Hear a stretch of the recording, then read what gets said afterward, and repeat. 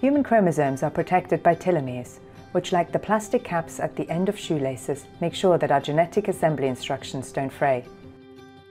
These caps are made up of thousands of repeats of 6 nucleotides, or genetic building blocks, that are wrapped by a group of proteins, collectively called shorten, that bind to each of these repeats. But each time a cell replicates, these caps get a little bit shorter, until a cap becomes so short that the cell can no longer divide.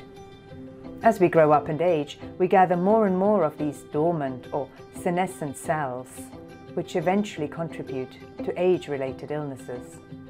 And all of this is normal. After all, we don't live forever.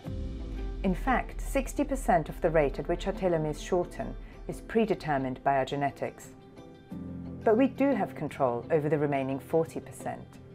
And some choices we make can further accelerate or decelerate the shortening of our telomere caps.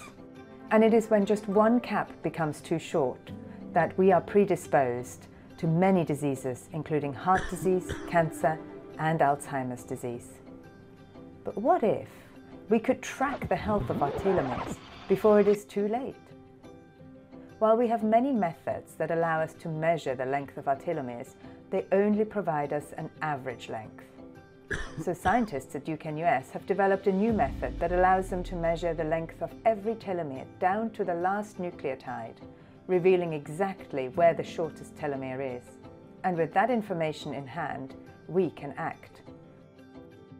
Regular exercise, healthy diets, and less stress all contribute to slowing the loss of telomeres, setting us on a path to a healthier old age.